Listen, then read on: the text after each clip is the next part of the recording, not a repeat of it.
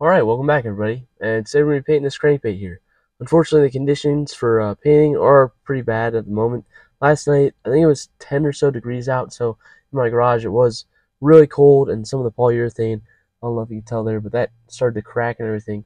But other than that, this lure works pretty awesome. I got to test it and just drop it in the tank and see how it floated. And it had a nice sink, and then it floated back to the surface pretty slowly, so that's what we're going to go for. Hopefully it cranks down and then floats back up pretty well. So should be a really awesome lure, so we're going to go for a baitfish or shad-like pattern on this lure. And I'm not quite sure all the components that are going to go into the pattern yet, but we'll just kind of go with the flow and see how it ends up. So thank you for watching, and enjoy the video. First, we're going to start with a white base coat. Now we're going to add some pearlized silver to the top area, also the bottom section here, and that will just add some depth and detailing to the scales and help them pop out more. Now we're going to add some of this full color shift. Blue Brilliant is what it's called, and it's a really cool looking color. So we're just going to add a little bit of this underneath the top line there that we added with the silver. And then I think we're going to go in with a little bit of a lighter color underneath it then. Now some yellow underneath that blue line. It's not a super bright color, but I think it'll look pretty awesome at the end. Underneath all those scales, I think it'll add a pretty cool contrast. Now we're going to add some pearlized black to the top and also around the eye sockets. Alright, I think we have a pretty good base so far, and now it's time to add some details with some scales and some more stenciling to make this thing look pretty realistic. I think we're going to add one more detail, and it's getting a little bit risky, but I think I'm going to add some of this purple here. It's called Purple Brilliant, but another one by Color Shift, Folk Art. And I think I'm just going to try to thread the needle here and put this purple in between that blue and the white. And I looked at some pictures of different kinds of shad, like thread fin shad and different ones like that. And they have kind of a purple or pink effect that goes a little bit underneath the yellow and also in between. So I think I might go a little bit in between with a little bit of purple here and see how it ends up. So let's give it a shot. Alright, now we're ready for some detail. So the stencil or mesh that we're going to be using for the scales here is just an aquarium fish net, just like this one. I just cut it off the fish net, and I've used it on a bunch of different lures in the past, and I'm always happy with the outcome. It always ends up looking pretty clean, and this mesh material you can really mold around the lures, so it always has a pretty awesome finish. So we're going to go with this. I think we're going to go with silver and maybe add some different colors in there, but that's what we're going to go for.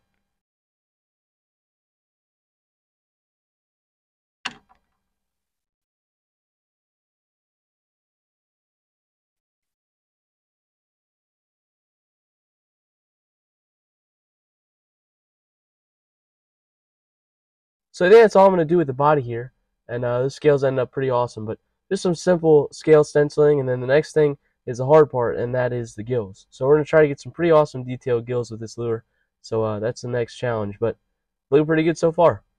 So I think I'm going to go with the pearlized black for the gill plates, and I think I'm just going to stick with this for the baitfish kind of theme, and my other black is kind of having trouble spraying right now, so we're going to stick with this one, and then like always we're going to use some white, just add some depth to it, and then some other colors to go along with the rest of the lure. So should end up pretty neat.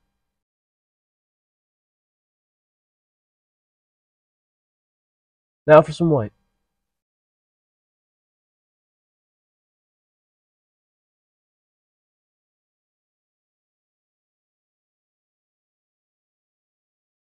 So now I'm going to take a couple of these colors here, some gold, silver, and also that blue that we used earlier, to incorporate a little bit of depth into the gills and make them look a little more natural.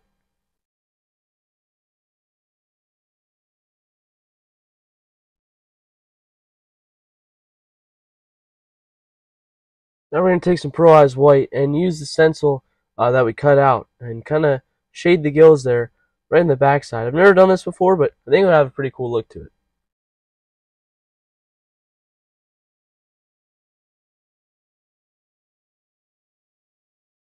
Now we're going to use the stencil for the shad dot. Alright, there we are. Finished up the fins there. I just free painted those with a brush. And then those shad dots are looking pretty good. So this lure is going to be pretty awesome. Can't wait to be able to fish with it during the summertime. And hopefully I'll be able to bring you guys along for that adventure. So now it's time to get the eyes on, sign it, and then clear coat it.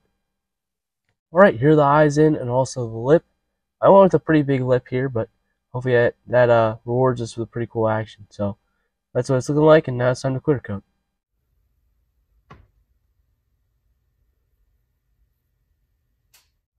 Alright, so now we're going to drop it in the water here and see how we did.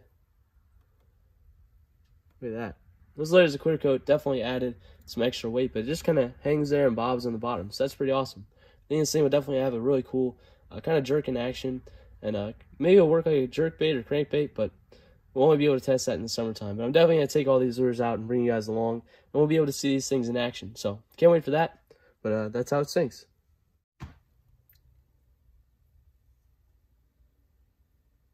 All right, here it is, finished up lure. Unfortunately, it does have a bunch of little bumps on it, but that's from the clear coat. It did have a kind of crystallized effect to it. I don't know why. It's never done that before, but I used a resin instead of the normal clear coat I used, which I shouldn't have done, I guess. But I'm just going to use my regular clear coat, and that should fix up all those blemishes that are left on this lure. So this one should end up pretty awesome. Just have to add a couple more layers. So if you guys want to see pictures of the final product, go check out my Instagram. I'll put that picture up in a couple of days, and you guys will be able to see the finished up product. So it should be pretty awesome. I think this thing will definitely catch some fish, but try out some new things with this lure by adding the lip after we were done painting, just to see if I get a cleaner outcome with that. So I think it definitely did, and it's definitely fun to try out new things with that. So pretty awesome. With that being said, thank you guys so much for sticking to the end, and let me know if you guys like this different kind of video. Normally I make full videos of how I made the lures, but let me know if you like this or if you didn't, or anything you guys have in your mind. So with that being said, thank you, and we'll see you in the next one.